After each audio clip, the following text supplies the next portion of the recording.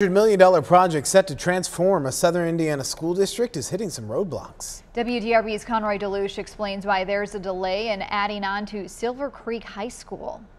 One neighbor we spoke to said she moved out to this part of town because it's so peaceful and quiet. You can see the cows in the farmland right from her deck.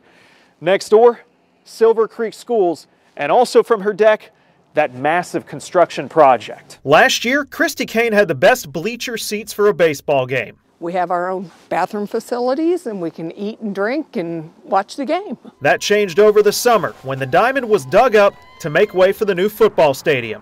The extra dirt flying. Kane says from a close neighbor's perspective, the blasting and digging is a downgrade in view, but it's exciting and they need it, I must say. This is phase one of Silver Creek School Corporation's transformation, which includes a redesign of pickup and drop off at the elementary school and the athletic fields. We did the outdoor facilities first because our information we had said that getting our supply chain and things of that nature were a little bit more predictable. Additions onto the high school were supposed to begin about the same time, but that's been pushed back. Superintendent Chad Briggs says inflation is among the reasons that construction bids came back higher than the district can afford. We anticipate putting our bids out a little differently in the future here, that we'll have a little bit better luck in terms of the cost.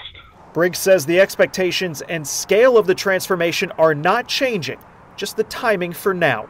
The district is still prepared to spend $95 to $100 million on the entire project. And so we're hoping that that as we put our bid packages out there, they might be a little bit more appealing to more contractors. Briggs says the bids should go out in February with the hope that the class of 2026 will be able to enjoy the new classroom experience. With photojournalist Josh Horton, Conroy DeLuche, WDRB News.